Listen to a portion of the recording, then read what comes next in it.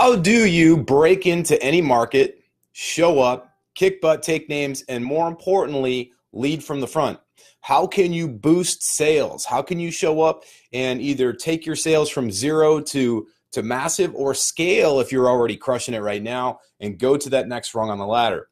How can you sustain it? How can you grow it? How can you scale it? But more importantly, how can you do it with both authority and authenticity? We're going to be talking about how to do that with your business right here today on this episode of EMP's Daily Dose of Awesome. Great to be with you guys on a Tuesday. My name is JT DeBolt. And as you're jumping out here, let me know who you are, where you are tuning in from on the Big Blue Marble so I can give you a personal shout out. And welcome. Good morning, good afternoon, and good evening, whatever time it is for you, no matter where you might be tuning in from here on the Big Blue Marble. Thanks as always for joining us for the Elite Marketing Pro Daily Dose of Awesome, your 15 minutes of inspiration, education, and motivation to help you get your day started off right. What's up? Lisa Gentile coming in from Wisconsin. Tomas, how are you doing, my friend? Great to see you here. As always, a privilege and an honor to be with you guys. Lots of folks jumping out here. I got to tell you, man, I'm pretty pumped about this. Been a couple of days since I've been out here. Was away last week in Los Angeles for the Fast Track workshop, which was totally amazing. Got to work with some really great people. I got to tell you, man, the future of EMP is looking bright. So stoked to be able to work with our future leaders here in the company. Lots of folks jumping out here. Say hello as you do. And by the way, I'm going to be prepping quite a bit for the No Excuses event coming up here in June. Less than 30 days away. If you have not gotten your tickets yet, make sure you jump on that. We're going to have an amazing time. It's going to be in Las Vegas, Nevada, which is always a great deal of fun. But more importantly, we have the entire resort for ourselves. Imagine that. Just EMP is taking over this hotel resort. It's going to be pretty awesome. Lots of amazing speakers coming out. I'm going to be there. Fernie's going to be there. TJ, Matt, everybody's going to be there. We're going to have our fast track facilitators and mentors out there. We're going to have our amazing community. We're going to have a blast. If you are serious about taking your business and your life to that next level, make sure you get yourself out there to No Excuses Summit. We're going to have a blast. All right. Good morning. Lots of people coming out here. What's up, Tom? What's up, Chuck? What's up, Tatiana? Good to see you all. Michael, good morning, my friend. Angel, hello from Alaska. Just up there, not that far away from here. Pretty awesome. So how do we do this? How do we actually boost our sales? How do we scale our revenue? And more importantly, how can we dominate the industry that we're working in? Well, here's the thing about this. The first and foremost thing you have to understand is that if we can take a look at people that are doing it, you can kind of start to see the little breadcrumbs of success that they're leaving behind, right?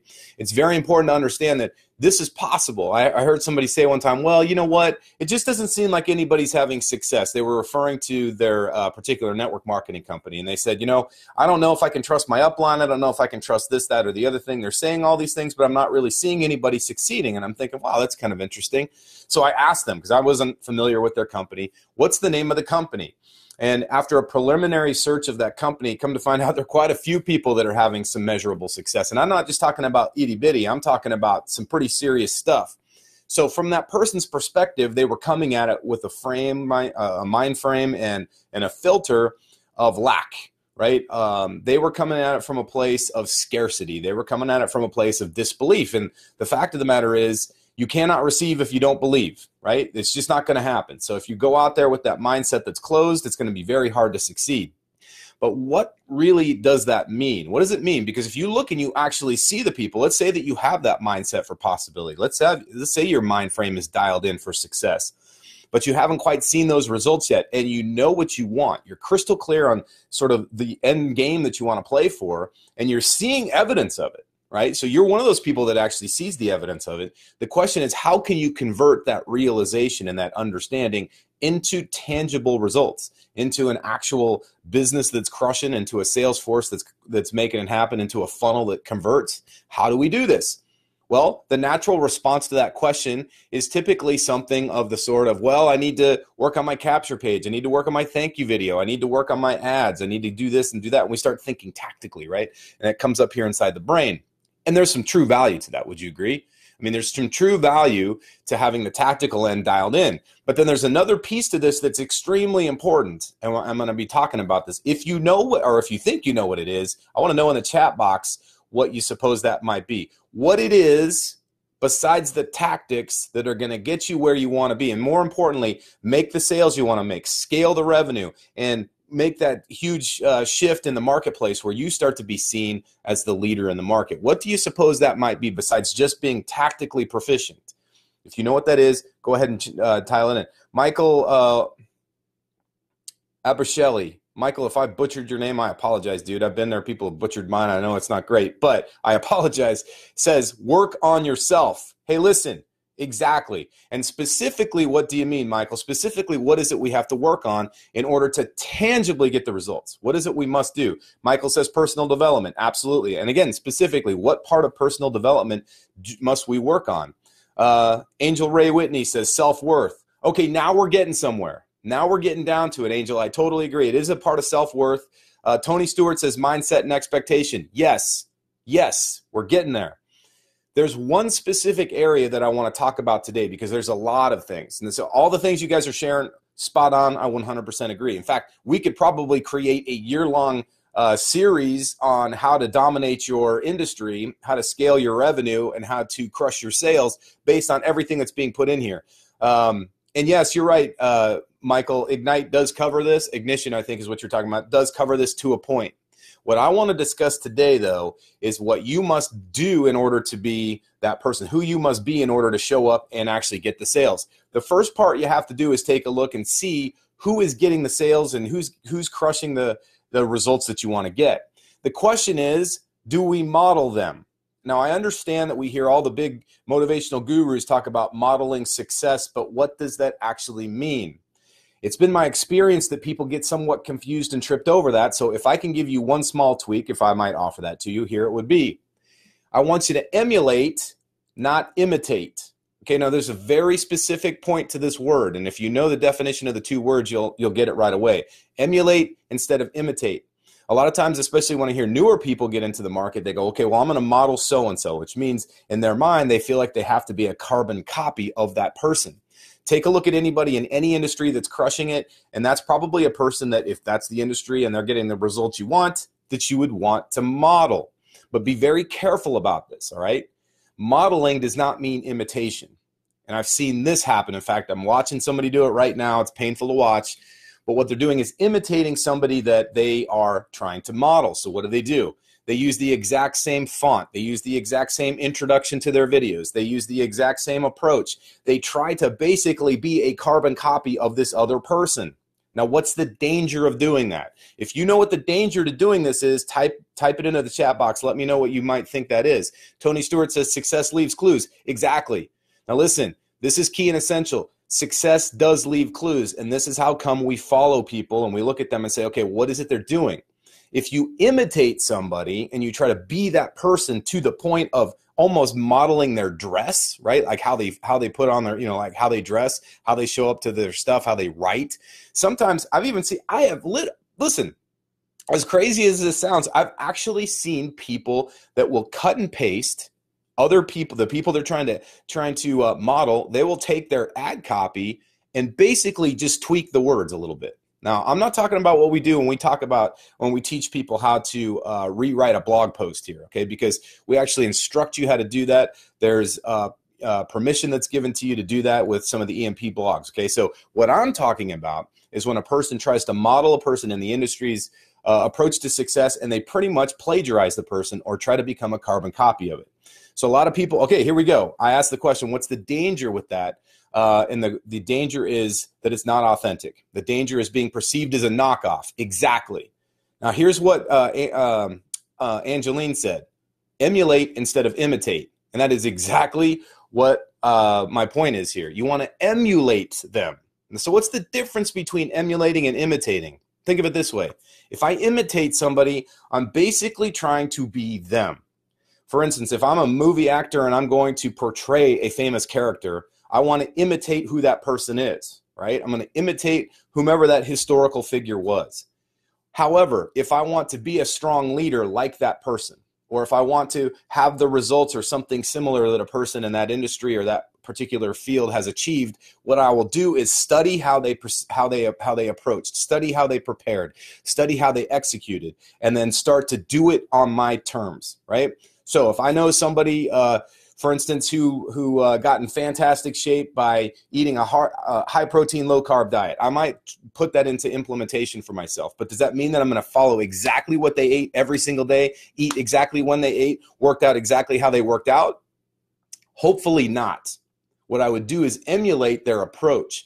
I would infuse the discipline. I would look at their strategy. I would look at some of the tactics that they employed to get where they are, and then I would find out how it works for me. So remember, when you emulate somebody, what that means is you basically reverse engineer what they did, not their results, not their success. You reverse engineer their strategies. You reverse engineer some of the tactics that they employed that supported that strategy, and then you put your own twist on it. You tweak it, you test it, you scratch the paint, ding the sheet metal, you make a few mistakes. Does this make sense? If this is making sense for you, type 1 in the chat box, meaning if you understand that modeling success does not mean imitating it, but rather emulating it, give me a 1 in the chat box. Let's see what's going on here. Jennifer Stover King, hey baby, what's going on? Infusing discipline, exactly. That's what else it takes. Michael's coming back saying focus on action, not on the results. You bet. Lots of folks dialing 1 in here, and that's important. Lots of 1s coming in, perfect. Okay, the next part to this is we want to question authority, all right? So if you're going to model the person that's successful, the next part to this might seem a little counterintuitive, but we're actually going to question that authority figure. We're going to question, is what they're doing really the best thing for the industry? Is it really best for my personal customers, clients, students, whomever you're approaching? And is it really best for me? So I've done this many times in my own career. I've looked at people that I look at as paragons of success or paragons of leadership and said, okay, that's amazing what they're doing, but is it really the path that I want to be going down? Is that a message I necessarily want to portray and live through my values, my vision, my mission, and my purpose? And what I have found is that you can find value in a lot of things that people say. For instance, when I first started off in my journey as a speaker and even as a coach and as a consultant, I would reference Gary Vaynerchuk quite a bit. I thought Gary Vaynerchuk was great, and I actually appreciated his approach to hustle. What I found after a while, though, was that message became convoluted. It actually got watered down, not necessarily by Gary himself, but by a lot of his fanatical fanboy and fangirl followers who just took one word and ran with it. What it turned out from being, hey, work really hard, stay disciplined, stay focused, stay committed to your dream, suddenly the word hustle became kill yourself. It meant to ridicule other people if they weren't pacing with you. It meant basically glorifying whatever it was you were doing over all else, sacrificing family, health, happiness, even just living life itself. And pretty soon I started to see it become pretty ugly. And because of that misunderstood nature to that, I realized, okay, I get what he's saying, but I'm going to actually question this. And so I started challenging people whenever they said, man, I'm hustling my face off. I'm like, can you explain that a little bit more, what that means? And they're like, listen, I go to bed at midnight, wake up at 4. I don't care about my, I don't have time to eat. I don't have time to do all this. And pretty soon they just basically started parroting and repeating without thinking about what they were saying, what other sort of motivational gurus were saying, especially people like Gary. And I thought, man, this is dangerous because you're not even thinking through this. And so I started asking them, what are your values around that? They're like, screw values, dude. I don't have time for that. I'm too busy hustling my face off. All right, that's fine. What's your big vision for what you want to achieve? Man, I want to make as much money as I can in a shorter period of time so I can go out there and crush, dominate, and power through, whatever. All right, that's fine too. What's your mission here? Like, what is it you're really trying to achieve? And they would give very fuzzy sort of materialistic approaches to that answer. And that's fine. If that's their mission, no judgment whatsoever. The question that I then asked them was, how effective is this for your overall life? Are you truly happy? Are you getting the results you want? Or are you spending a lot of time hustling, i.e. spinning your wheels in the mud and not really getting anywhere? And whether they wanted to be truthful or not with me, or more importantly with themselves, they ultimately came to the realization, many people, that they weren't really getting where they wanted to go in the timeline that was appropriate for them. So that's an example of the time when I started to question the authority in my industry, at least, around certain things that were being said. Now, again, When you question authority, it doesn't mean that you make them wrong, okay? It doesn't mean that you're calling them out and bad-mouthing them. It doesn't even mean that you don't agree with them. It just means that we question things. And my friends, listen, this is super important. This is a leadership principle that I really want you to kind of think about. Critical thinking, the ability to listen to somebody with an open mind, all right? Listen to them with an open heart, receive what they're saying, actually really listen to them without the intent of looking for your chance to infuse your thoughts and wait for them to stop talking so that you can start talking, but really listening deeply to them and taking their words in and saying, does this work for me? Does this make sense for me? Now, if the answer is, it kind of works for me, or it kind of makes sense, is that okay? Absolutely. Does it necessarily make them wrong? No, it doesn't make them wrong. I think Gary Vaynerchuk's a great guy. I totally respect what he's done and what he continues to do. And I can appreciate where he's coming from in life because he's coming from a place that's authentic for him. But for somebody, in my case, for me to approach business and life like that would be very inauthentic. It would be very dangerous. And so that's what I'm challenging you with is it's okay to look at somebody. It doesn't matter who they are. And again, I hope you get that I'm not picking on Gary Vaynerchuk here. I'm just using it as an example and trying to be as completely forthright as I can with you guys. If you find somebody that has gotten great results in your industry or even an industry that you respect and you go, man, I could model that. And by modeling, I know it's about emulation, not imitation. And then you ask yourself, but is it true? Or is that really working for me? Isn't it kind of a cool place to come from? Now we're thinking critically. We're not just blindly receiving information just because everybody else is giving this person all these props, right? It's okay to say, hey, I don't necessarily agree with everything Tony Robbins says. In fact, I challenge you to question me. I challenge you to question Fernie. I challenge you to question anybody that you're learning from here, because I'll tell you this. Every single one of your mentors and leaders here in the EMP community, we put our ego to the side. It's okay. We realize that we make mistakes. We realize we don't know everything. In fact, we realize that in some cases you may actually know more than we do about certain things. That's pretty cool. We're open to that. We welcome that kind of stuff.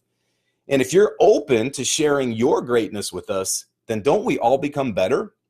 The answer is absolutely 100% yes. Now, if this is landing for you, if this is making sense, give me a 2 in the chat box. I want to see what's going on out there. Be authentic and be real. That's what people are looking for. That's what Angeline's saying. Absolutely agree with you, Angeline. And I'll tell you what, here's what's really important about that is the authenticity and the part about being real I'm going to get to here in just a second. But it's super, super important that we remember that, okay, about being authentic and real.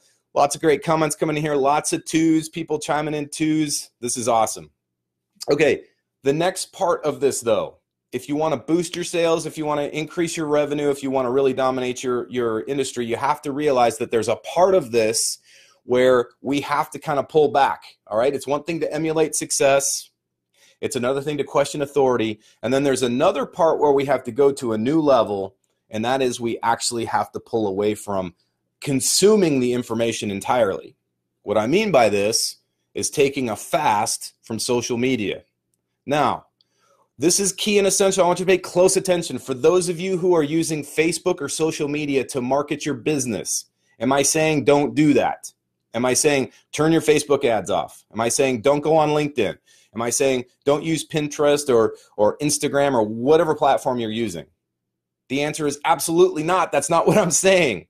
What I'm saying is get away from being a consumer and focus on being a producer. Meaning, don't be a consumer of the information. Don't be in that blind scroll where you're just watching what all the gurus and all the big shots are putting out. Stop doing that. Stop looking at what all the followers, all the fanboys and all the fangirls are liking and pinning and sharing and doing all that stuff. And instead, focus on being the person that produces the stuff that people like and share and pin and repost and put out there for other people to see. Start focusing on being the producer of the information. This past weekend in the workshop, we were talking about content creation. We talk about this on day 2. And one thing that I was talking to people about is we're drowning in information. We live in the information age. We got enough information out there to literally, cover the entire planet 10,000 times over. The information is not what we're starving for. What we're really starving for is meaning. And the meaning comes from taking that information that's floating around and putting it in our brains. Now, once you've done that, once you've actually learned something, you actually internalize it, right? You put it in and make that information work for you. You take it in and you go, okay, that makes sense. I'm actually going to internalize this. I'm going to intellectualize this information, and it actually makes sense to me. Now it becomes knowledge. But the challenge about that is now it went from being an external thing, this information, to becoming an internal thing, which is your knowledge. What we have to do next is test it. We have to put it out there. So just like I was talking about a minute ago with questioning authority, now what we have to do is say, okay, well, if that kind of works for me or that doesn't work at all, let me test it against the real world. Let me put it into work in my business. Let me put it to work into my ad copy. Let me put it into work just even sharing my message out there on a Facebook Live, a blog post, and so on. When you do this, that information goes from being just ones and zeros of noise into the knowledge in your brain. And now when you put it into action, it becomes wisdom. And when you have wisdom, you have something very valuable. You have an asset that you can share with people. And that's where people really start to shift away from just seeing you as another person in the industry and start seeing you as a leader. This, my friends, is key and essential. I really want you to get this, all right? Because what we're talking about here is getting away from being a consumer, right, of the social media and all the other stuff out there and actually being a producer. But before we can actually get to that place, we have to train ourselves to break the habit of just mindlessly going through, following all the gurus, following all the quote-unquote leaders and saying, wow, they're so smart, but who am I, right? Now we get away from that, and one of the very first steps to doing that, one of the very first steps from just observing a big dog and actually running with the big dogs and then eventually being seen as a big dog is to get away from being a consumer and start moving toward being a producer of content, being a producer of information, being a producer of wisdom. And that's what's most important. People don't need any more info, all right? They just don't need that anymore. What they really need is meaning. They need to understand what's in it for them, how it's impacting you, and how they might be able to be impacted by it as well. And isn't it interesting? When we do that, all of a sudden we shift away from just being that person that's watching other people succeed into being the person that leads by example. Pretty powerful stuff, yes? If this is working for you, give me a 3 in the chat box. I want to see some folks out there. When you have wisdom, you have an asset you can share with people. Jennifer Stover King nailed it. And that's right. And here's, by the way, Michael says there's no secret formula for success. Be yourself, be authentic, be a producer, which is what I'm going to get to in just a second.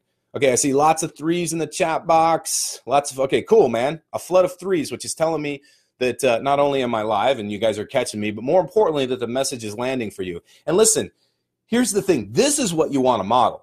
All right. This is the stuff that you actually want to go out and model, not because I'm telling you to say it, but because if you're catching it, if it's a 3 for you, then obviously it must somehow mean something to you. And that's what is really important. Okay, my friends, that's what's important.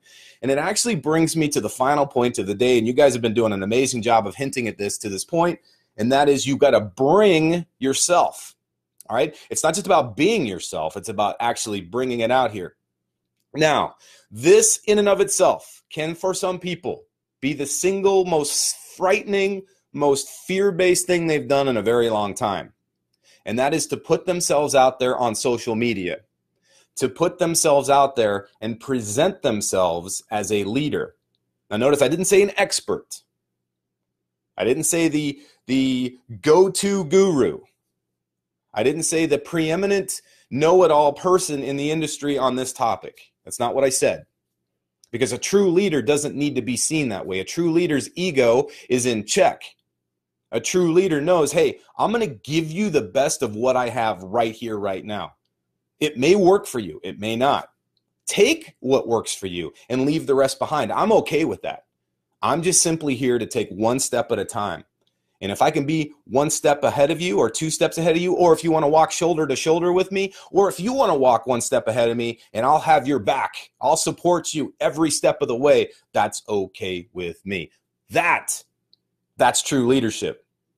But in order for that to work, you got to bring yourself. It's one thing to be a student of the game, you know? It's one thing to look at leaders and go, wow, that person's really great, but I'm not going to put him on a pedestal. I'm going to emulate him.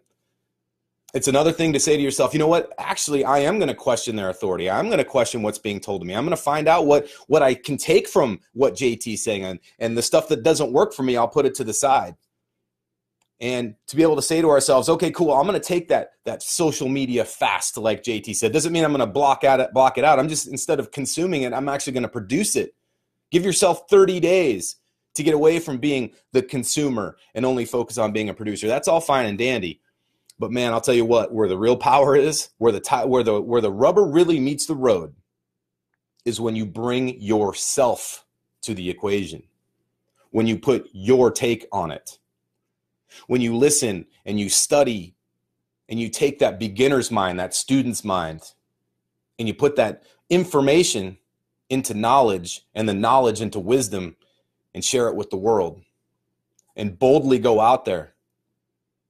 Flip the Facebook Live on, stare into that camera, knowing that it's not a camera. It's not a laptop. It's not a webcam. It's not a smartphone. It's the portal into somebody's heart. It's the pathway into somebody's mind. It's a powerful responsibility to show up as that leader, to give them hope, to give them tools, to give them possibility, and to open the door for them. Now, you can't make them walk through that door. You can't necessarily have them stay hopeful or get them off the couch. That's up to them. And you certainly cannot change their life. Only they can do that. And only you can do that for yourself. But when you bring yourself each and every single day, you bring it fully, 100%, not holding anything back, not filtering yourself because of fear of being accepted or fear of being rejected or fear of what people may think of you or judge you by, but instead bringing your 100% authentic self to it. That's where the magic happens. All right? That's where the difference is made. And that's how you lead by example. And so, my friends, today and every single day, remember this. Listen, if you want to crush your sales, it's not just about having a strong sales funnel. It's not just about having some worded script that's super slick and uses NLP and gets people to kind of think a different way. No. It first and foremost starts with emulating the success, not imitating it. It starts with questioning the authority of that success figure and asking, what actually works for me? And what about this doesn't necessarily work? What might I do differently about it? How might I put my spin on it? It's about sometimes taking a fast. Instead of bombarding yourself with a constant deluge of information, instead, let's do this. Let's make a commitment for the next 30 days to get away from just being a consumer to being an actual producer. And more importantly, whatever you bring to the market, whatever message, whatever energy, whatever you provide, whatever you contribute, make sure it's coming from you. 100% you, not filtered, not tweaked, 100% unfiltered, 100% authentic. And that, my friends, makes all the impact and all the difference in the world. Hey, if this is working for you, give me a 5 as in a long distance high five out there. Love you guys. It means the world to me that you're showing up to these things. And yet I still want to make sure that you're out there committed to yourself, committed to your values, your vision, your mission, and your purpose, and committed to sharing that stuff, because there's a lot of people out there that are hurting. All right? A lot of people that are confused, a lot of people that want better, but for whatever reason, they're not doing it for themselves. And sometimes they just need an amazing example, an example that you can share. All right, cool. Lots of 5s coming in. That makes me happy. I love to see that.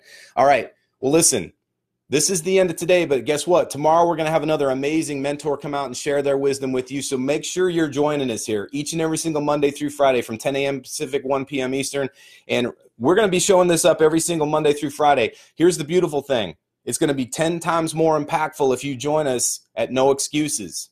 Do not make the excuse. I understand there are a lot of things that go into play. Childcare, the cost of airfare, hotel. I totally understand that. But remember this, the impact that you will receive and feel And the impact that you can therefore make is going to be 100 times, maybe 1,000 times, maybe infinitely, maybe incalculable how big it will be by getting yourself in the room live with those people that have been there, walked the walk, and now are able to share their message here with you in a pretty awesome place. Love to see you guys there. Hope to see you guys there. It's going to be an amazing 3 days.